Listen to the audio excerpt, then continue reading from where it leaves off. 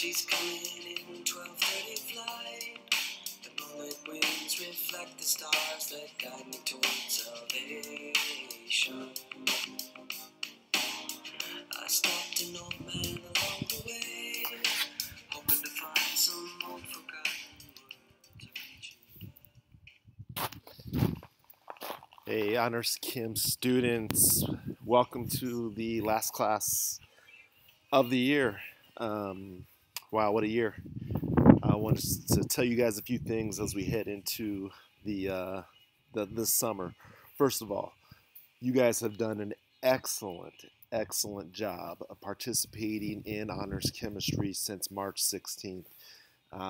It's been awesome, and really it's made it very easy on me to teach this class to you. One, you've watched my videos. Two, you've done the homework.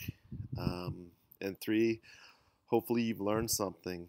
Although we had to isolate, hopefully you've gotten something out of this as some of you head into other science classes, or as some of you head into AP Chemistry. And yeah, we didn't get through everything we needed to get through, but I'm confident that if you do take AP Chem, Mrs. Nixon will definitely cover up some of the things that we could not get to. Second,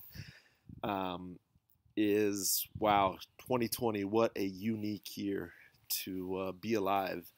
Just for 100 years, we will talk about 2020 and the impact that this pandemic has had on us. And hopefully you've learned something during this time. Hopefully you learned something about yourselves. I know I certainly have learned a lot about myself.